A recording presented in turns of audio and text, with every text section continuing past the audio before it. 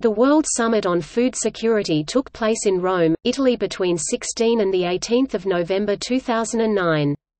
The decision to convene the summit was taken by the Council of the Food and Agriculture Organization of the United Nations (FAO) in June 2009, at the proposal of FAO Director General Jacques Diouf. 60 heads of state and government and 192 ministers, from 182 countries and the European Community, attended the summit, which took place at FAO's headquarters.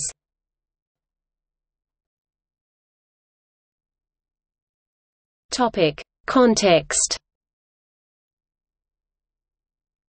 The FAO says the global food security situation has worsened and continues to represent a serious threat.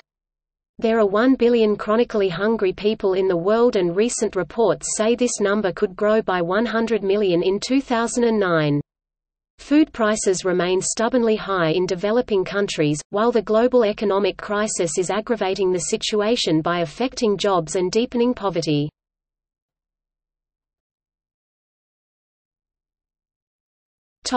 Achievements.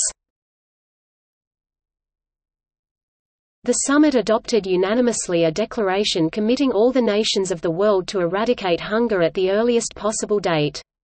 It pledged to substantially increase aid to agriculture in developing countries, so that the world's 1 billion hungry can become more self-sufficient. The declaration confirmed the current target for reducing hunger by half by 2015. Countries agreed to work to reverse the decline in domestic and international funding for agriculture and promote new investment in the sector, to improve governance of global food issues in partnership with relevant stakeholders from the public and private sector, and to face the challenges of climate change to food security.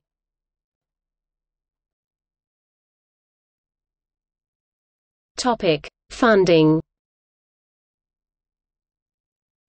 FAO announced in July that Saudi Arabia had agreed to meet the costs of the summit, estimated at $2.5 million. The offer was made during an official visit to the country by Diouf.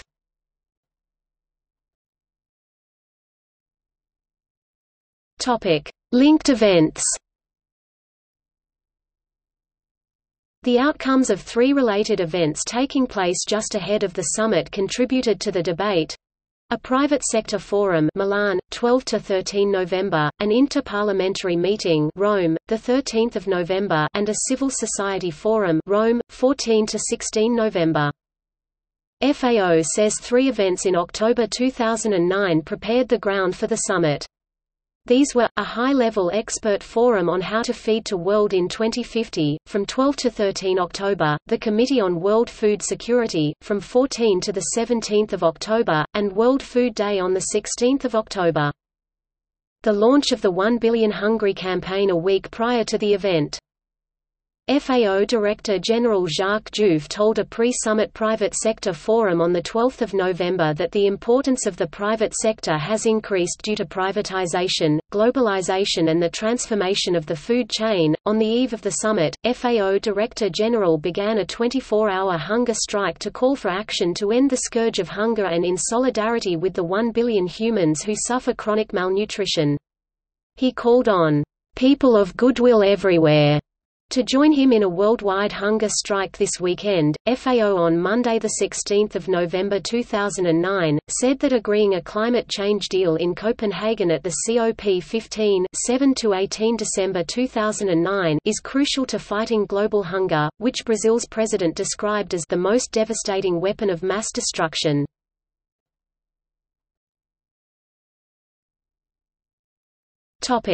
See also: Hunger Relief Portal.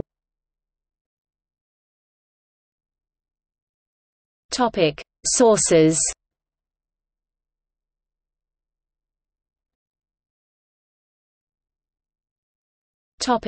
Summit-related documents. Feeding the World in 2050. Food security and the financial crisis. Foreign direct investment, win-win or land grab. New challenges, climate change and bioenergy. Non-distorting farm support. Sub-Saharan Africa, realizing the potential. The contribution of technology. The investment imperative. Transboundary animal and plant pests and diseases. Global governance of food security.